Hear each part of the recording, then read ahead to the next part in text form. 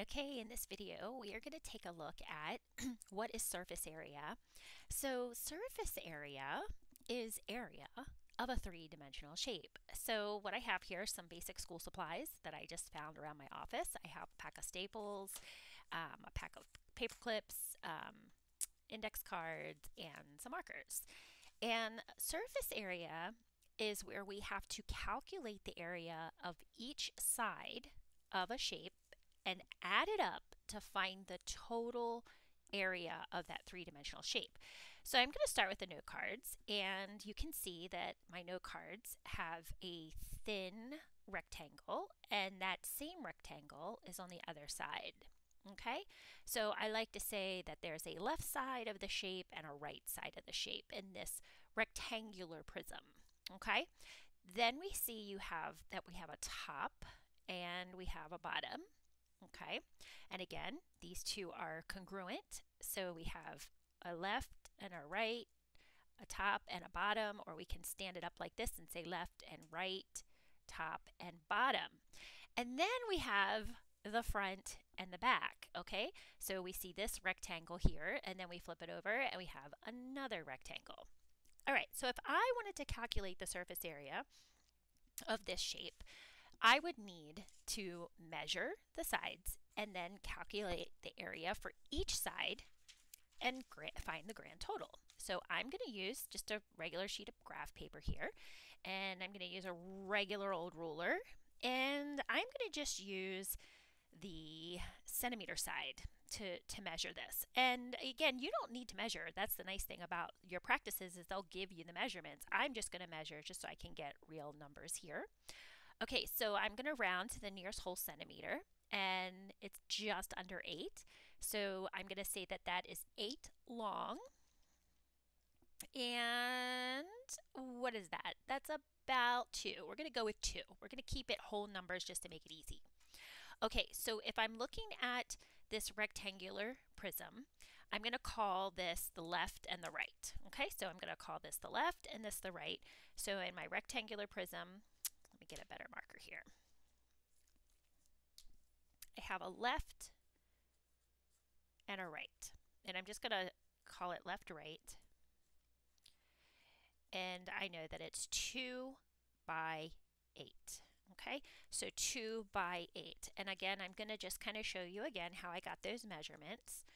I'm going to call this the left and the right. Okay, and I'm using the centimeter, and I can see that this is 8 long and about 2 wide. Okay, all right, so we know that to find area, we're doing like the length times width or base times height. We're multiplying these two numbers together. 2 times 8 is 16. But I have 2 sides, so I'm basically doing this twice for each side.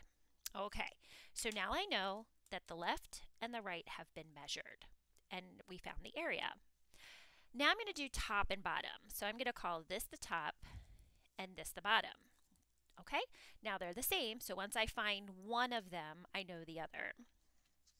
Now, I'm going to predict that this is also 2, because if this was 2, this is most likely 2. So I'm just going to double check, but yes, it is. So this side here is going to have the same measurement as this side. See that?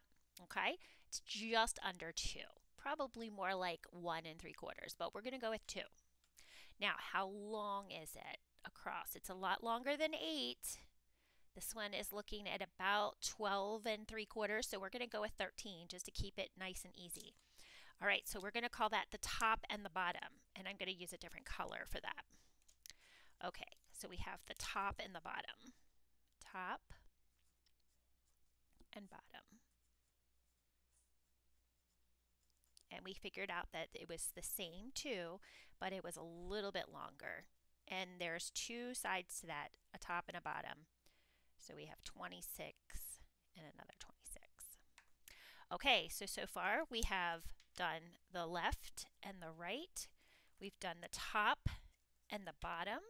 Now we're going to do the front and the back. Now the front and the back are not going to have 2 as the measurement, because you can see it's pretty long on both sides, but this slide is going to match maybe one of these, and this side is going to match one of these. So let's check and see. I'm going to use the back because it's plain, because there's lots of writing here. So I'm going to use the back. But we know that it's going to be the same as the front. Okay, here we go. Look at that. 8. Okay, so just like our 8 here that we got here on the side, this is also 8. And then we're going to go across. And look at that, just about 13, which matches this side, because it's connected to the top. Okay? All right, so now we know that this is 8 by 13. So I'm going to use a blue for that, or purple. Actually, we'll use blue. I have a blue in here. We're going to call this the front and the back. Front, back. And it's going to be 8 by 13, and there's 2 of them. All right, now I'm not going to use my calculator for this. I'm going to use good old-fashioned multiplication because it's basic facts. So I'm just going to kind of come over here on the side and see what 8 times 13 is. 3 times 8 is 24, so I have my 4 in my ones place, and I'm regrouping my 2 for the tens. So it's 2 tens, so I have 8 times 1 10, which is 80, plus 2 more. So that would be 100. Okay, so we know that this is going to be 104, and it's duplicated.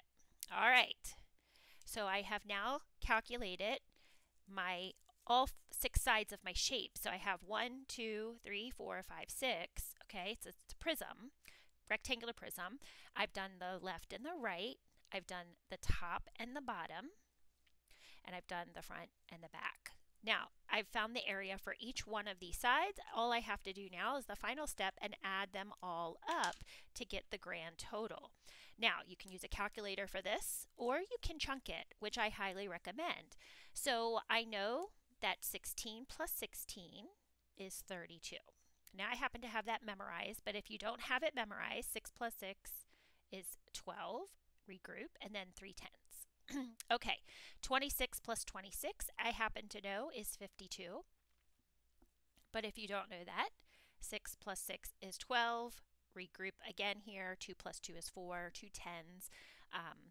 20 plus 20 plus the extra would be 5. 52. Okay, last but not least, this one is pretty easy. This is going to be 208, and I can use mental math for that because there's no regrouping. 8 and then 20. Okay? All right, so now that I have chunked my area, I have my left and my right total, my top and my bottom total, my front and my back total. Now I need to add one more time to get the grand total. So we have 32, we have 52, and 208. And I'm going to be very careful to add these up. 8, 9, 10, 11, 12, 5, 6, 7, 8, 9, and my 2. 292 square units. In this case, I'm using centimeters, okay? So I'm using my centimeters. That was what I used as my unit of measurement. So now I know that the total surface area, the area of all 6 sides of this box here, this pack of index cards, is a total of 292 square centimeters. Now, why do we need to know surface area? Well, I might not ever need to know the surface area of a pack of index cards, but some ways that we use surface area is when we're trying to figure out the amount of paint we might need for a room. So like you can imagine like your room that you're in, and I'm just going to do like a quick kind of little sketch here of a rectangular prism. Okay, and I'm just doing a quick sketch. All right, and let's just say we needed to paint all sides of that room. Now, on your papers, like your questions that you have for your curriculum, math curriculum, it's going to be a 3-dimensional shape drawn on a flat surface. So sometimes you might need to visualize those sides.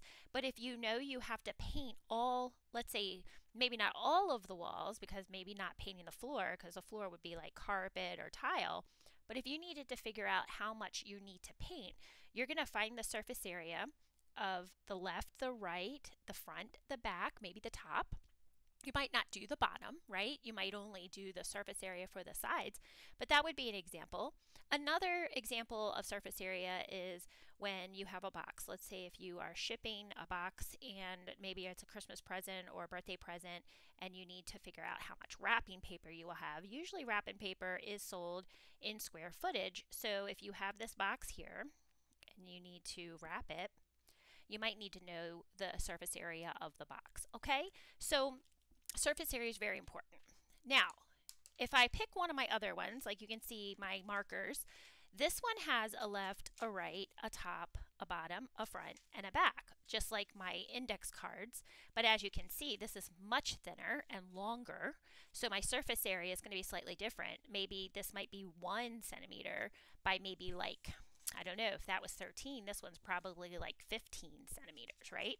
So surface area is going to be different depending on the shape. Now, we're just starting with prisms. We're going to be just looking at rectangular prisms here and cubes, okay, and cubes, prisms and cubes. And all rectangular prisms and cubes have 6 sides. They all have 6 sides, and they will usually have a pair, like a left, right, a top, bottom, a front, back. Now, a cube is special because all sides are going to be the same. All sides are equal.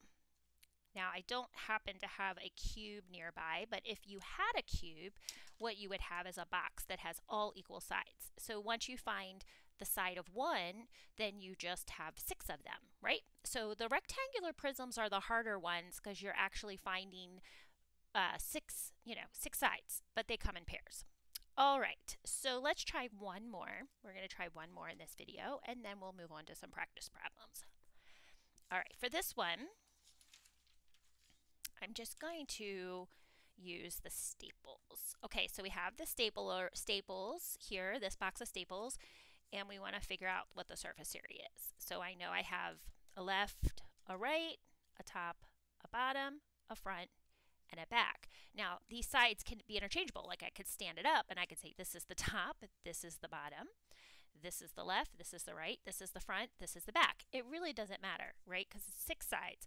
But I do want to keep myself organized. So what I would recommend is pick a side and start and name it either left, right, or top, bottom. That's kind of what I like to do. So I'm going to say that this is the left and this is the right. And I'm going to write that left slash right. Now, the hardest part of surface area is just organizing yourself. Okay, so let's see what we got. I'm going to use my centimeter ruler. Okay, so I have one side is 4 centimeters by 3. Okay, so this is a 4 by 3 centimeter space. So I'm just going to write 4 times 3. Now, I need to do this twice because there are 2 sides to this. There's this left and the right. Okay, so if I put the box here, these are the left and the right sides. Okay, 3 times 4 is 12, 3 times 4 is 12, and then while I'm at it, I'm just going to add these 2 together. Why am I adding them together? Because I have 2 sides. So these 2 are just going to add together to be a total of 24. Okay, so we're just going to add those 2 together because I have 2 sides. So this is 24 units, and I'm using centimeters, so I can say centimeter squared. Okay, one done, one pair done. Let's do the next one. All right, I'm going to do top and bottom. So I'm going to say this is the top and this is the bottom. So if I just have my box sitting here, left, right, top, and bottom. Okay, so I'm just going to rotate it around here. Top, bottom. All right, let's see what we got. Now, I already know before I measure that this side here is going to match the measurement of the 3 that I got here, because if I roll this over, it's like the same side, right? They're connected. So it's like the seam of the box. So there's 3, and then it's going to be much longer. 11. All right, so we've got 3 times 11. And we're going to do that twice because we have 2 of them. So we've got this top and then the bottom. So that's 33, this 33, and together the total, because we're adding them together, is 66 centimeters squared. We're adding them together because we have two sides, top and bottom. All right, very last but not least, we are going to do the front and the back. The front and the back. So front, back. All right, here we go. Front and back. Label it front. Now, when you do this on paper, the reason why I'm color coding is because I'll show you once we get into the practice problems, you can use markers and highlighters to help you make sure you don't forget any of the sides. Okay, so I already know that this is going to match this side of my measurement. So the 4 that we got up here for the left and the right, it's going to match this. All right, but let's double check. I'm all about double checking. All right, look at that. We got 4 and we got 11. All right, so one of each, right? I'm taking the 4 from this and the 11 from this because it's connected on two sides. So this is connected to the 4 and this is connected to the 11. So 4 times 11 is 44. And I have 2 of them, a front and a back. And then I'm going to add these 2 together. This is a nice easy one because the numbers are relatively easy to add. There's no regrouping. No regrouping. And I'm going to put a plus sign right here just so you can see that I added those 2 together. Okay, so now I've got my left and my right. I've got my top and my bottom. I've got my front and my back. Okay, individually. And now I just have to get the grand total. Now, when I did this practice problem, I added them together as I went. That was just my strategy, just to make it a little bit easier because I can take care of one pair at a time. And now I have 24 plus 66 plus 88. I'm just going to carefully add these together. Again, you can use a calculator to double check your work if you'd like. Here's a group of 10. 6 plus 4 plus 8 is 18. Regroup. Okay, I'm being strategic here. I see 8 plus 2, that makes a group of 10. I'm all about making 10s. Plus 6 is 16, plus 1 is 17.